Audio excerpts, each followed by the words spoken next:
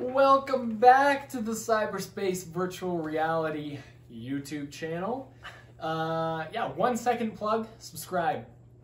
Yeah, that's all. Yep. All right, let's get on to it. We've got an interesting video. We were just looking through some YouTube VR news articles, things like that, and we saw some interesting things about like, can people spy on you through VR?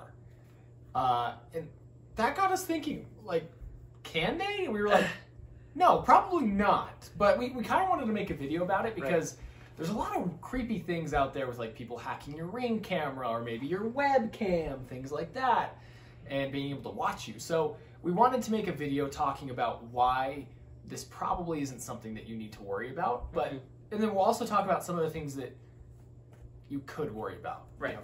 So just to start off, hacking something and like getting access to a webcam or something like that, that takes work, right? You have to come up with solutions for it. You have to come up with something that'll work on most people. And most people need to have a webcam, you know, hooked up to power and the internet all the time. So that alone there's a lot of barriers to entry. So the reason why people choose that is because almost everybody that has a computer has a web camera. So then they choose to hack that, or it's always connected to the internet. Right, it's always connected to the internet. And then Ring cameras are the same thing, right? Like, a lot of people have Ring doorbells. A lot of people have cameras in their home, security cameras, and those are all connected to, right, the worldwide internet. They're not a closed system. It's an open system. And so, you know, people with malicious intent can gain access to those because there's a lot of people, and they're like, okay, I can come up with a solution to get access to a lot of people's data. Yeah. So, yeah, you want to go ahead and apply that? Yeah, VR? sure. So let's talk about VR, right? There's a lot less people that own VR as opposed to cameras, right? Or like a Ring camera or webcams.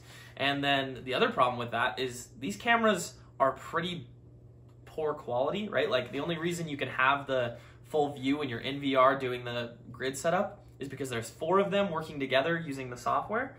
And, you know, if it's sitting on a table, you're instantly losing half of that, and the 2 main ones I'd say for seeing that collect all that data. So this camera alone would, like, let's say this is sitting on my desk, someone gains access to this. They may or may not have a view of your home. It's probably like sitting away in a container, and then not only that, but there's very few people relative to like web cameras that have virtual reality. So if I was somebody that was looking to hack people's data, right, I was looking to gain access to maybe their conversations, their passwords, whatever, I would not be going for a VR headset. You know, it's probably not even plugged in most of the time, like if you have a PC-based VR one. It's just not lucrative for me. I would just go for the webcam, right? There's a lot easier prey out there than someone with a VR. Definitely.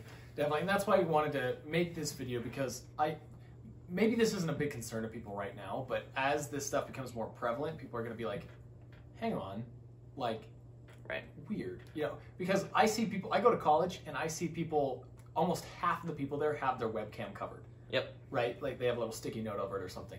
I personally don't. It doesn't worry me as much, but I know that people are worried by things like that. There's a lot of crazy stuff that I don't think we understand yet that goes on. Yep. And I don't know. So we wanted to make a video. Has there been anybody that said, hey, someone hacked my VR and they could see me? No. None of that has happened by this point. Could it happen in the future? Potentially.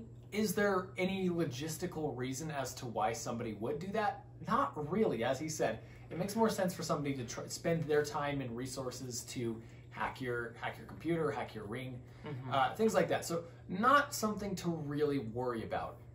Potential to do that, maybe, but the solution to that is just put your VR in a case and then never happens. Yeah, or unplug it. You know? Right, unplug it, whatever. If you have the Quest, put it in the case, or yeah, like you said. So one thing that we did want to talk about in this video, though, is one thing that is way more likely is that VR headsets and companies are going to kind of mine your data, right? So a big issue, hot topic right now is Facebook requiring you to have an Oculus account to use the Oculus Quest.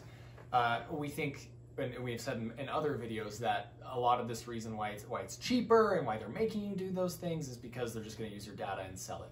What are your insights on that? So this is a real concern, and they are going to, right? There's no denying that Facebook isn't going to. They've been doing it. Even if they say they're not, they're going to. Right. And that's a personal thing, right? If you are super worried about them selling your data, then totally you shouldn't be getting a Facebook headset. Go get a HP Reverb is awesome. Yeah, go get the HP Reverb. But so the data that they're going to be selling is maybe your motion data, like how fast you're moving or whatever. How you move when you move. I don't really know how they could sell that. How's that marketable? But I'm sure someone out there is willing to buy it for some amount of money. And then what games you're playing. So if like you're playing like whatever games or you're browsing information, whatever. Yeah. There's a lot out there, but I just want to I want to point out something very important about data mining, right? Like, yes, targeted ads are kind of freaky sometimes, but also like, what's the worst thing? Like, what the worst possible use for someone using your data? I guess there's blackmail if you're doing stuff that you shouldn't be doing, but like, let's say you're using some app and then another developer says, hey, ooh, that game is very similar to the games that we're making. Let's target ads towards that person. So like, that's like probably what's going to happen is, let's say I play Beat Saber and then someone comes out with a game like Pistol Whip, for example, came out, and that's kind of similar in like the rhythm based kind of like whatever. They buy your data from Facebook and then they're like, okay, these are the people that really like Beat Saber. So these are the people that, or this is the demographic at the very least, and these are the people we're going to target. Yeah. So then they send ads to you for Pistol Whip. Yeah. So it's like, oh darn, instead of seeing like baby diaper ads, because I don't have a kid, right? Like that, so that's completely pointless to get that ad. I get ads for Pistol Whip, which are more entertaining. It's cooler. It's like, oh, that's a cool idea. Yeah, that applies to me. That's kind of the idea with data mining and targeted ads and things like that. So that's, to our knowledge, that's really all that's going to happen with it. So is Facebook spying on you? I mean, in a way, I suppose, right? Because they're looking at you when you're not aware of it, getting your information, probably selling it to someone else. So yeah, I suppose so. Yep. That's really where the spying comes in with VR at this point. I'm not aware of any other company like Samsung. VR is not. Yeah, I don't see any other company doing that. If you're super concerned about that, but then you still want an Oculus Quest or an Oculus Quest 2 or even the Rift S, here's the solution. When you make a Facebook account, if you didn't have one before, don't do anything with your page except add your name, your real name, your birthday, and I think that's it. You might have to throw in your I don't know if gender is required, but maybe. But that's it. Because basically what's going to happen is eventually they're going to say, hey, are you real? Verify that you're real. And you'll be like, yep, here's my ID. My name is this. Here's my birthday. I'm real.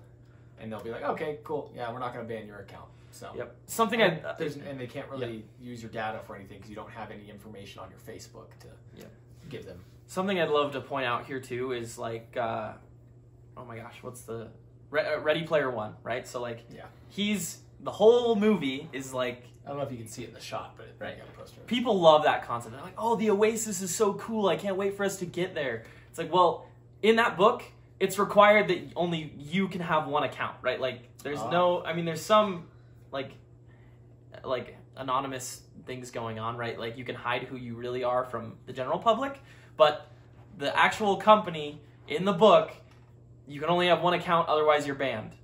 Oh. So, like, if you want that, then that's just something that you kind of have to come to terms with. There. So I think it makes sense. It's kind of the general progression. Like you have to lose some of that, anonymity. I can't say it. You have to like lose the ability to be anonymous, right? So that you can have those great things and that there's less sketchy stuff going on. Right. So yeah, I guess that sums it up. If you're worried about people spying on you with your cameras on your VR headset, don't worry.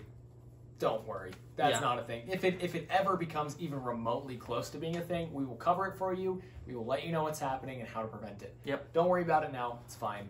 And then when it comes to Facebook, Oculus, watch our other videos. We go into it a little bit deeper. Sure, they're probably spying on you with your Oculus account, things like that. In a way, in a sense, but it's really just doing it so that you can receive more ads. But what do you think? Do you have a different insight? Are you totally ticked off at Facebook? Let us know in the comments. What do you guys think about this? This is an interesting subject to talk about. It's something that there's not a whole ton of information on right now, but I think there might be later. So what do you think? Yeah, and I think a lot of people it's really hard for them because this headset being $300 makes it even more tempting to kind of sell your data to Facebook, right? That's what you're kind of doing. Yeah. So it's a tough choice, but we'd love to hear your opinions. Subscribe for more information. We'll keep you updated. Anyway, this is the cyberspace, and we will see you next time.